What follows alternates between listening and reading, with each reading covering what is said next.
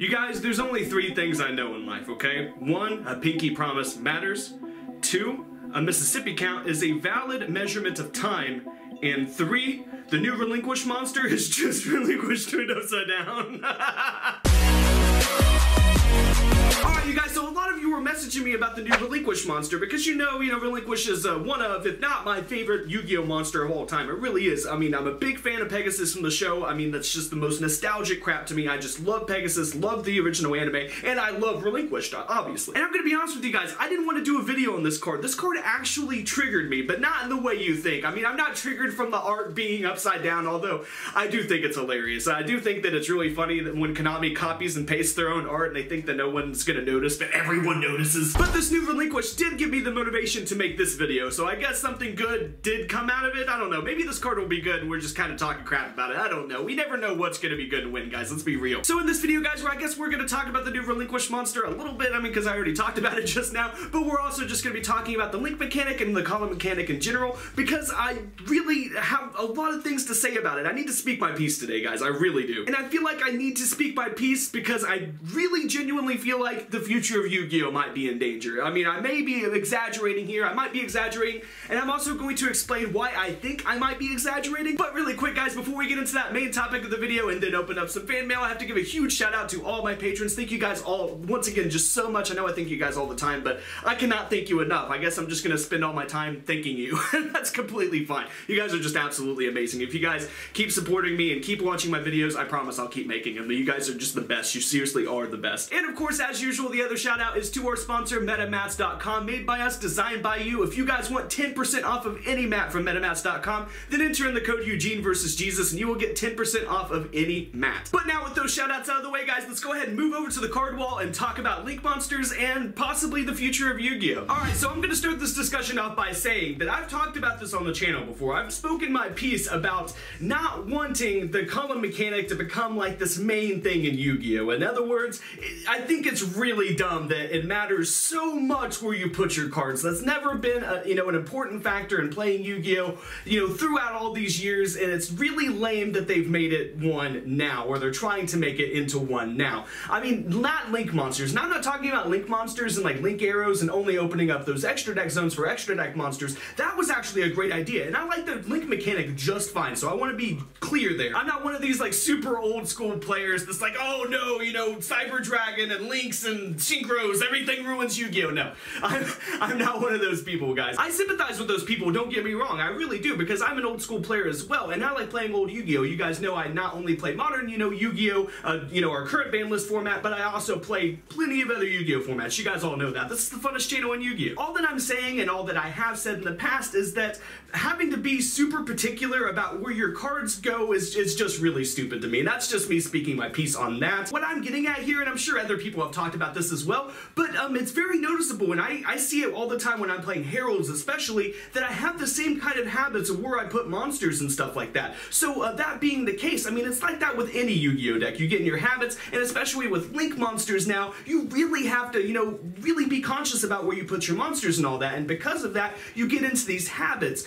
and that's where the problem lies, guys. That's where the problem lies, and I mean, this could be, an extra strategy in the game, and that is kind of cool. My point here is, since we have those habits, and we have, like, just the general urge to form habits and stuff like that, these cards, like, Broken Line and the new Relinquish monster and stuff, just pick your card that makes columns or where you put a card matter. Just pick your card here, guys. That creates a huge problem in Yu-Gi-Oh! Because if you know your opponent's habits and you watch what they do, you can totally and absolutely take advantage of that. And once again, that could be just this extra strategy, that's intentional, that's intentionally being put into the game. And that's completely fine. And I do appreciate that extra level of strategy to an extent, but at the same time though, like I was speaking my piece earlier, for the most part, I just think that it's really stupid and just kind of like asinine. I just think it's really kind of dumb to have to keep up with your cards that much. Not to mention, it really opens you up and it opens up the game in general to, hardcore nitpickers and rule sharks and stuff like that. So to me, that's just another reason why the whole thing should just be thrown out in general, but that is just my opinion here. But that's not going to be the whole subject of this video, guys, so moving on here. Speaking of the column mechanic and cards like Broken Line, I want wanted to point out one of my observations here, and maybe you guys have made this kind of observation as well, or maybe it's just completely obvious and I'm just kind of stating it for no reason, I don't know.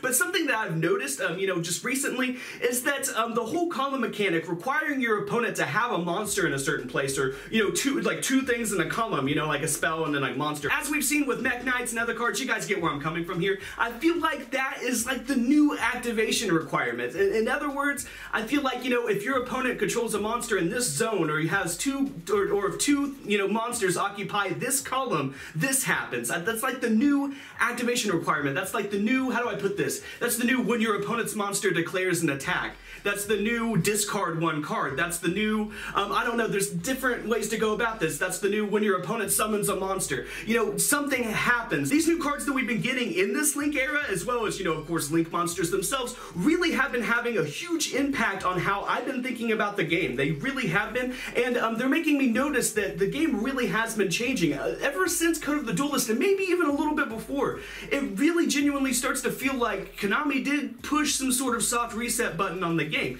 And it's not that that's a bad thing, it's actually a good thing, but I want to speak my piece mainly about, you know, being so particular and opening up everybody, just opening up the game to rule sharking and to just overcomplication in general. And that's really going to be my point in this video, guys. If the column mechanic becomes super prevalent, I mean more prevalent than it is currently with Mech Knights and stuff, right? If it becomes super prevalent to the point to where what is meta is super situational conditions, revolving around, you know, the column mechanic and where monsters move and stuff, that will end Yu-Gi-Oh! How else can I explain this? In other words, just how we have super situational cards in Yu-Gi-Oh! Probably some behind me on the wall where they require, you know, your opponent to do a million different things before they can flip over. Those kind of cards we've acknowledged to be really bad and no one ever really plays them, right? Like, for example, would you play a card like Solemn Strike that just negates a summon, you know, just negates a summon straight by paying 1,500 life points? Or would you play, you know, some other card that says, well, when your opponent does this and this and this and this, you can pay 1,500 life points to do the same thing as Solemn Strike?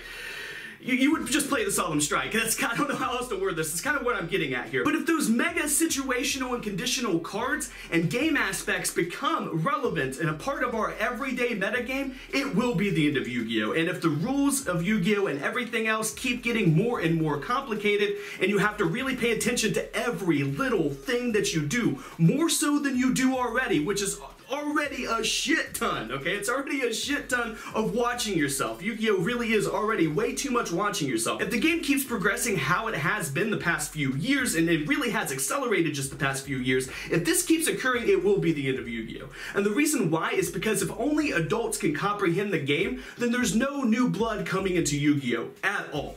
At all. I truly do think and feel that way, kind of, because when I think about me being, you know, 10 or 11 years old, you know, trying to get into Yu-Gi-Oh! And stuff, if Yu-Gi-Oh! Was how it is today, back then, there would be no YugiNoNo. There would be no me sitting here talking to you guys right now. I mean, because if you think about it, if it was this complicated, I would have been like, man, I already knew that this was dorky. I didn't know that I was getting into all this crap, too. I never would have started playing, you know what I mean? We all started playing Yu-Gi-Oh! At a young age because we really liked the cards and the anime, and we just understood the simplicity of the game and wanted to play. So I don't feel like it's that hard to understand that when you overcomplicate a game like Yu-Gi-Oh! Or any card game, when you make it to a point of complication to where only adults can play it, you alienate an entire fan base that is your future. It's the future of the game. And that's my point, guys. If that is what Konami is aiming for, and they're aiming to make a more competitive game, and that's what all this is pushing towards, then that is fine. If that's the goal, then that is their decision as a company, period. That is their decision. That's the direction that they're taking the game in. And there's nothing we can do about it, right? And that is just fine. But what I'm saying here is, and what I'm getting at, is that if Konami hasn't noticed that they're alienating their player base and their younger player base, this is me telling them. This is me telling them right now, like, cool it a little bit, you know what I mean? Just slow your roll a little bit. I mean, you can still come out with new cards. We like getting new cards. We really do for the most part. I mean, I like getting new cards. I don't like getting 50 new archetypes at once when only one of them is good, you know what I mean? But I feel like everybody kind of has those frustrations in Yu-Gi-Oh! You know, it's just Yu-Gi-Oh! But what I'm getting at here is that if Yu-Gi-Oh! Is going to continue, it needs to stay fun. It needs to stay fun. It has to stay fun to continue, guys, because if everybody is super try-hard and super toxic about the game, then it's over. It's over, it's done, and it will be just this high-end, elitist, collector's markets, just cash grabby. You get the picture. It completely ruins and it honestly just rapes and just destroys the game that we love. And that's kind of where I'm going with this. But I might be exaggerating, guys. This might be just kind of like the new thing that's going on, and then, you know, whenever the next mechanic comes out, it's something else. My point, though, is I don't want to see this game die, because I love it, and it's super fun, and I love entertaining you guys. I love making videos. I love what I do, and I love playing Yu-Gi-Oh! And following that up and going off of what I said earlier, this might just be like the new thing, you know? This might be like the new activation requirement, like I was saying earlier. The new, you know, when your opponent's monster is summoned or declares an attack, you know? It's like the new thing like that, where it's going to be a part of our game more. And that is also just fine. And I like, you know, cards like Broken Line and stuff like that, but when you make them like over-complicated to the point to where they're situational, that's where it starts to suck. But it only sucks if Konami makes that meta.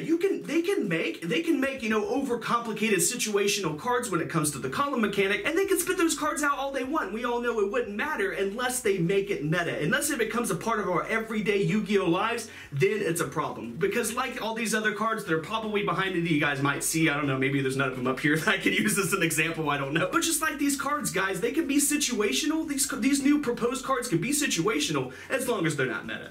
I mean, they can come out with all these cards, you know, and it won't matter if we're not playing them. If they're not directly impacting our game, it's not going to matter. But my point is, if the column mechanic and everything reaches a point of complication to the point to where, you know, like I was saying earlier, only adults can understand the game and only adults can really play the game and stuff, it's going to really ruin Yu-Gi-Oh! It will be the end of Yu-Gi-Oh! Guys. It really honestly will be, and it's just simple. It's just simple. If you don't have any new players coming into the game, and you're just stuck with the old players, I mean, everyone dies, right? Like, or everyone, you know, changes hobbies or and changes interests and stuff. They don't necessarily have to die, you know what I mean? But they'll change hobbies and interests, you know? So that being said, if you don't have any new blood coming into the game, like what new players do you have coming in buying your product? I don't know how else to word this, guys. I think I explained it pretty well. I think I got to my points pretty well, but I don't know, man. Maybe I could have explained it a little better. But like I said a minute ago, guys, I might be blowing this way out of proportion. I really might be. Either way, I would love to hear your thoughts down in the comment section, because this is kind of important stuff. I mean, because it appears that the column mechanic really is becoming more and more prevalent, so I think we need to keep an eye on that. I really do. I think we need to keep an eye on that as players, not just as players, you know, trying to learn and play the game further, but we also need to keep an eye on that mechanic because it's the future of the game, and we need to, you know, keep an eye on that as players too, you know what I mean? But I feel better now, guys. I've spoken my piece about it. I kind of made you guys aware of it, you know, some of the things, or at least, you know, kind of let you know what was going on in my head to kind of get the ideas out there. So I feel better about it. Go ahead and let me know once again what you guys think down in the comment section. But until next time, let's go ahead and get into some fan mail. All right, this next one is from nobody. So, and I can show this. This is my address. But yeah, that's really odd that there's like no name on it. But let's see if they put their name in their letter or something like that. Let's see what all this is. So there's a letter, some cards, lots of cards. What is all this? A ton of cards. They just don't stop coming out of there. That's all of it, though. Let's see what my instructions are. What is all this? Dear YugiNoNo, thanks for signing my Dark Magicians. They look so much cooler. Everything is yours to keep. Well, thank you. I decided to send some big eyes for the binder. Thanks for being awesome. P.S. Good. Goddamn it, Napa. Oh, dude, actually, that's really funny. Thank you so much for that, by the way. Thank you so much for all this. But, the big eyes, though, I'm blown away right now. I'm like, you caught me off guard. Thank you so much for the cards. But, what I was trying to get to, I actually have something from, now that we're on the subject of the binder, I have something from Chris Bushka, our Fan Mail Monday champion. So let's go ahead and open this up really quick. He already messaged me what he sent me. He sent me binder pages because I wasn't clear like in my fan mail stuff, because I was like, man, I keep saying, like, you know, man, I need to put binder pages in the Island of Misfit binder. But so Bushka took it upon himself to send me binder pages. But what I meant to say, is that I just kept forgetting to put in binder pages before I hit record, and I actually put in binder pages before I hit record this time. So now we have even more binder pages. So Mushka, thank you so much for that. Like, this is gonna keep going, which is freaking amazing.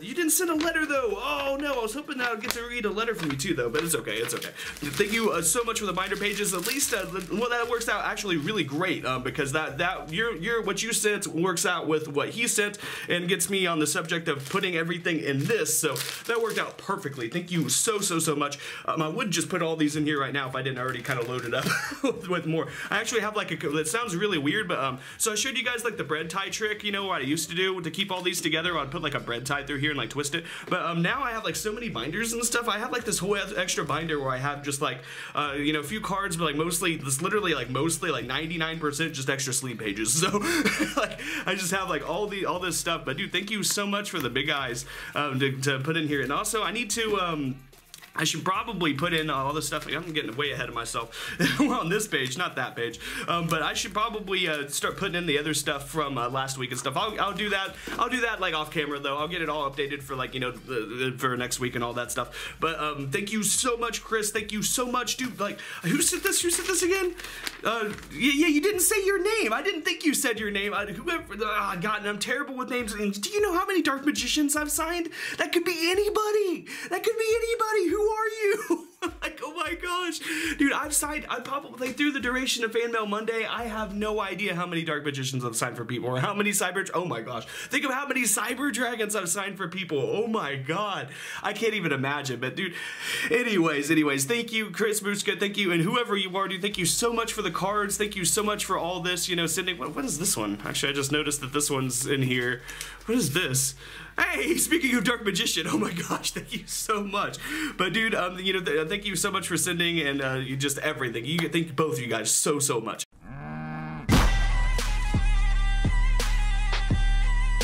Subscribe.